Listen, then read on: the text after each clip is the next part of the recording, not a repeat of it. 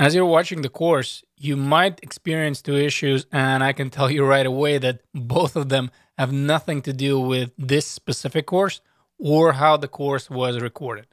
Meaning you can get the same errors in different courses, and instructors have no control over them.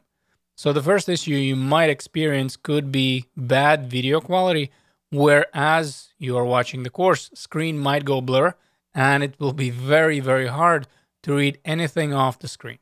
While I don't want to bore you with details why this is happening, short answer would be auto resolution. The fix is very simple. Just click on the settings cog and choose 720p. If your internet connection is slow, you might need to go for lower resolution, but in most cases, 720 will do the job. So imagine you're watching the course and the screen quality goes bad. What you can do is you can head over to this cog icon, just click on it, and like I said, click on 720p. If your internet connection is slow, you might need to go for lower resolution, but in most cases, 720 will do the job.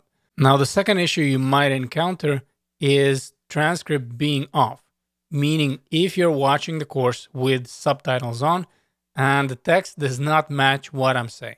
Again, something that instructors don't control.